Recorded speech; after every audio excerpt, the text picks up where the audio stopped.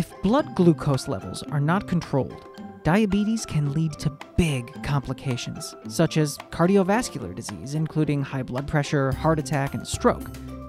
Other complications can start with the smallest blood vessels. These are what doctors call microvascular complications. Microvascular complications can include neuropathy, which is nerve damage caused by diabetes.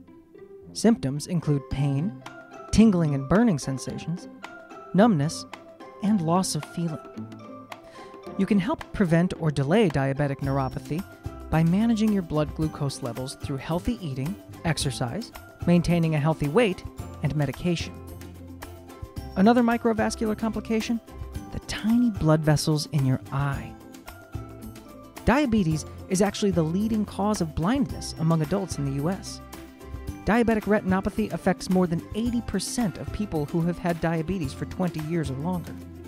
Retinopathy is a disorder of the retina, the back part of the eye where images the eye receives are converted to electrical signals that travel to the brain.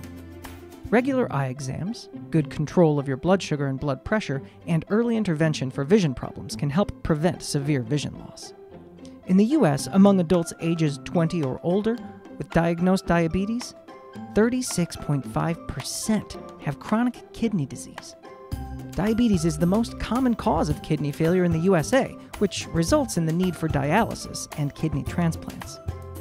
Healthy eating, exercise, maintaining a healthy weight, and, if needed, medicine can all help control hypertension and help prevent kidney disease.